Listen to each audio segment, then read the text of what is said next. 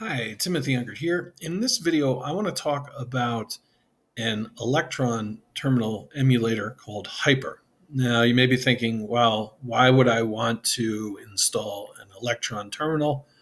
Perhaps you want to get Vim as slow as Atom.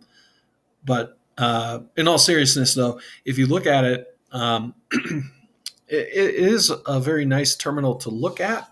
So let's take a look at it. So I'm going to type in Hyper just into Google here, and want to use this website, hyper.is.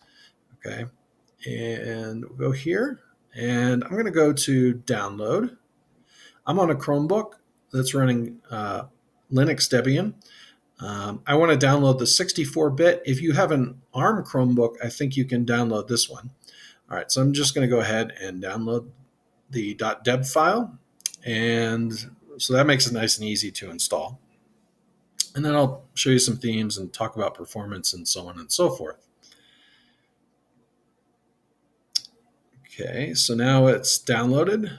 So let's go to the downloaded file, which is here, and I'm just going to click Install with Linux. And I'm going to go ahead and install it, click OK. This is real time while I'm filming, so it might take a little bit longer to install. Okay, it did take a little bit of time while I was filming to install, so I clipped out a little bit. All right, so now it's installed, and if I go to my apps here, I see I have Hyper, so I'm going to click on that, and I'm going to, once it opens, I'll pin it. Okay, so now it's open. I'm going to pin it here on my taskbar. You'll see that it opens only to this small little thing here. Now you may be wondering, well, is that what I'm going to get? Am I going to get a small version of it? Well, if I open it and then I open it to full screen and then close it again and I reopen it, it's going to open to full screen. So it will remember what I'd open to. I think there's also plugins where you can get it open to a certain size, but full screen is fine. So this is the default theme for Hyper. Let me blur out something. I'm going to just SCP into timunkert.com so I can show you what it looks like with Vim, with the default Vim.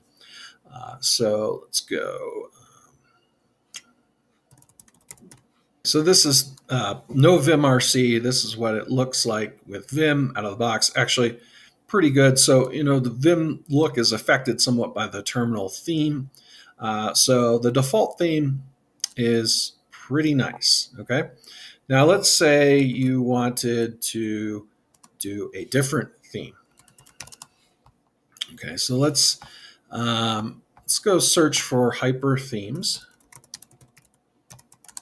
And one of the things you'll note about is this themes Hyper store. If you actually look up here on this website, you'll see that it has themes. And you see there's only 4 themes. You might be thinking, oh, there's only 4 themes. Well, if I also go to newest, there's a bunch of other themes here. So there's a lot of themes. And then you can look, and there's some other compilation of themes. So this third result here, which is B&B awesome-hyper, delightful Hyper plugins, themes, and so on. We go here.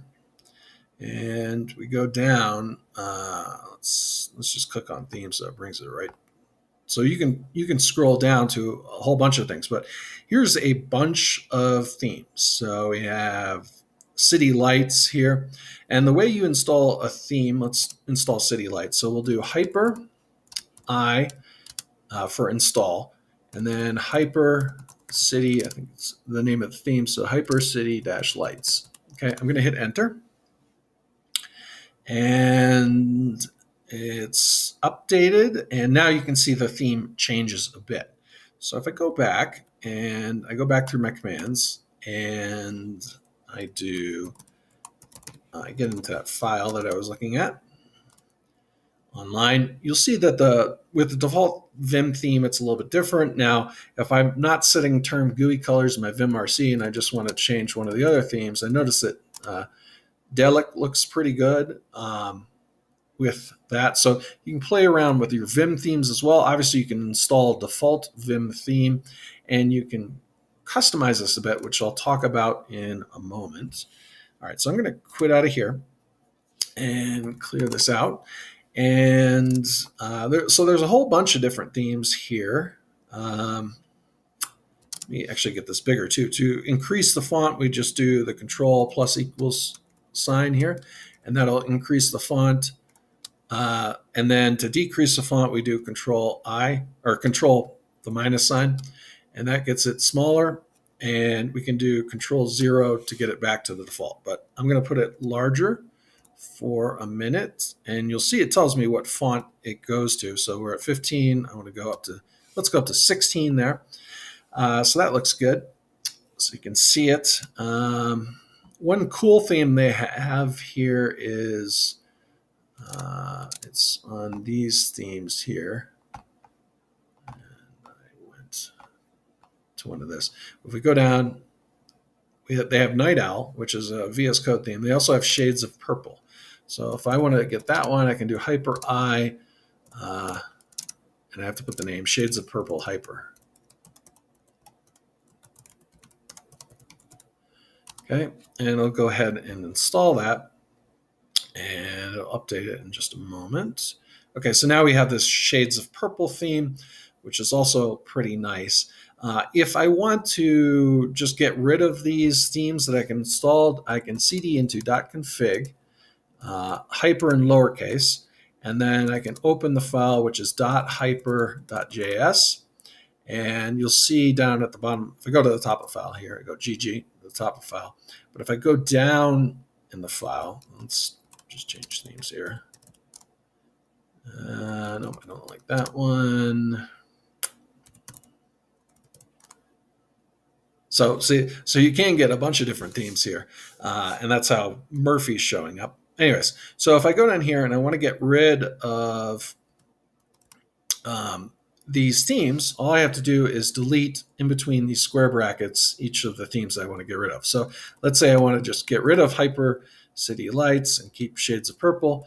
I'm just going to delete that and save it, and now I don't have that other plugin theme installed. Likewise, if I wanted to get rid of Shades of Purple and just go back to the default, I can just delete it and save. Okay, so now it's rewritten, and now it changes back to a base config, and that actually looks a little bit better with Murphy. It kind of goes along with the actual theme. Okay, the other thing you can do is if I do control comma, it's actually going to open up in the browser here. And you'll see that in this .hyper.js, if we scroll down, you see that we have a background color here. So if we want to change that, so let's go back into here, and let's go to the top and search for background color. And we got the terminal cursor here. So we got a terminal color and RGBA. Let's do that again. Background color, terminal background color.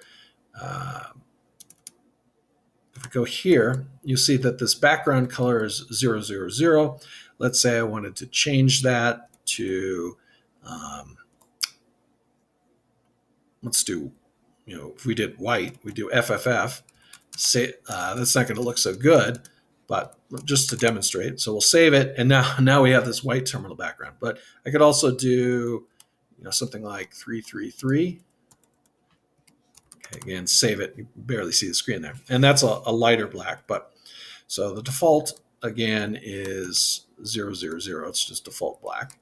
But you can change all the colors here. So you can make your own theme in this Hyper.js if you really want to, and .hyper.js. Now I would back up the file before you start messing with it too much. Okay, so that's theming. So you can get a whole bunch of themes. You can we've got this website here that has them, but even if there's a theme that's not on there, you might want to search for it. So if I wanted to search for Hyper Cobalt 2, I see that there's the theme Cobalt 2 by Wes Boss, and I could install that. The name of the theme is Hyperterm Cobalt 2 theme.